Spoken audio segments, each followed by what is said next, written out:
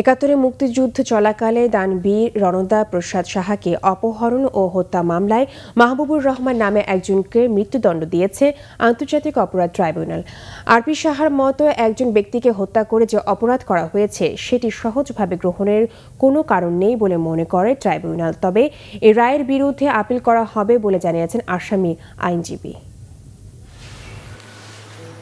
মুক্তিযুদ্ধ চলার সময় টাঙ্গাইলের দানবীর রণদা প্রসাদ সাহাকে রাজাকারদের সহায়তায় ১৯৭১ সালের ৭ মে মধ্যরাতে অপহরণ করে নিয়ে যায় পাক বাহিনী।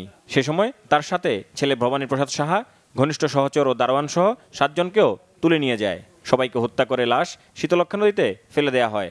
তাদের লাশ আর পাওয়া যায়নি।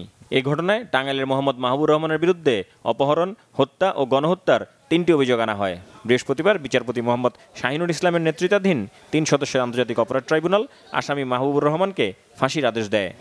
৩টি অভিযোগ প্রসিকিউশন পক্ষ সন্দেহের ঊর্ধ্বে প্রমাণ করতে পেরেছে বলে তারা তাদের রায়ে অভিমত ব্যক্ত করে ৩টি চার্জেই আসামি মাহবুবুর রহমান, এলাইস মাহবুব, এলাইস মাহেবুল তাকে মৃত্যুদণ্ডের প্রদান করেছেন। তাদের রায়ে বলেছেন যে ঘটনা করেছে, যে অপরাধ করেছে, পাকিস্তানি সেনাদের নিয়ে যে কাজগুলো করেছে, যে অপরাধ করেছে, এই অপরাধগুলোকে সহজভাবে গ্রহণ করার আদৌ কোনো কারণ নাই। আসামির আইনজীবী জানিয়েছে, এ রায়ে আসামি সংক্ষুব্ধ, সে ন্যায় বিচার পায়নি।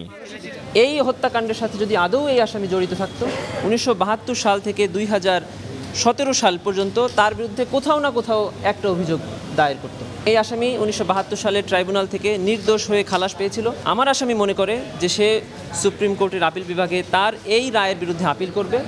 এ রায়ে এত বছরের যে কষ্ট বুকে চাপা ছিল তা অনেকটা লাঘব হয়েছে বলে জানিয়েছেন আরপি সাহার আত্মীয় স্বজন।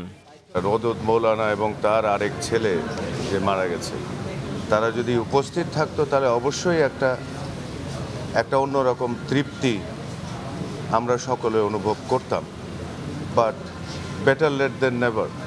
আমরা পরিশেষে যা হয়েছে আমরা সেটাকে শ্রদ্ধার সাথে গ্রহণ করি।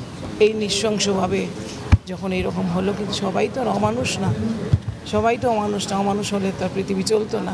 সেই আশে আমরা বসে থাকি, সেই আশে আমরা কাজ করি। আজকে এই যে স্বীকৃতিটা হলো, এটা আমরা মাথায় পেতে নিলাম। আমরা আত্মার থেকে শান্তি পেয়েছি।